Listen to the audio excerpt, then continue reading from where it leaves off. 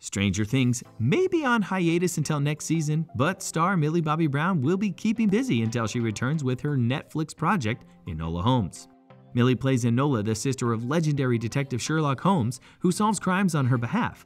The second installment of the Enola story has just been released, and Millie has ditched Enola's Victorian outfit in favor of a gorgeous, dusty pink floral dress.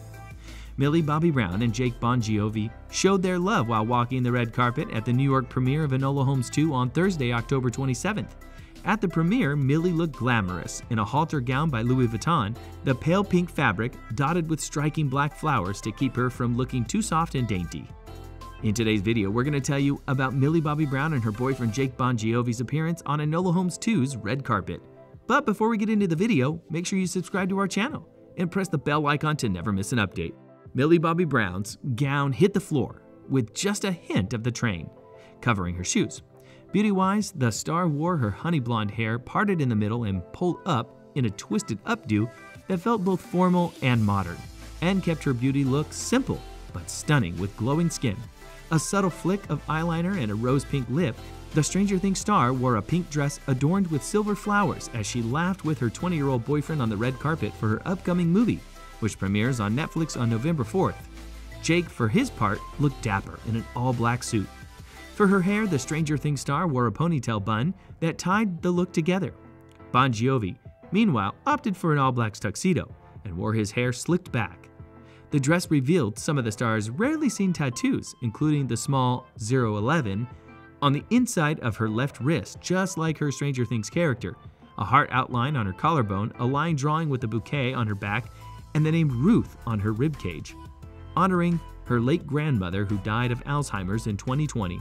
Millie was also joined on the red carpet by a few of her co-stars, including Shannon Duncan Brewster in a faux muscle shirt, Abby Hearn in a black corset top and tan skirt, and Susan Wokoma in a glittering gold mini dress. Each actor brought elements of their own personal style to the event, including Serena Suling Bliss's red dress and matching red sneakers. This is not the first time that the couple has walked the red carpet together. They made their BAFTA debut in March and reconciled while posting photos. Months later, in May, they appeared together in the premiere of the 4th season of Stranger Things. Millie and Jake first sparked romance rumors in June 2021. At the time, the actress and the rocker's famous son, Jon Bon Jovi, were spotted together in New York City. In the months that followed, the duo continued to fuel speculation about their relationship with cute photos on social media. However, it wasn't until January 2022 that Millie spoke publicly about the budding actor.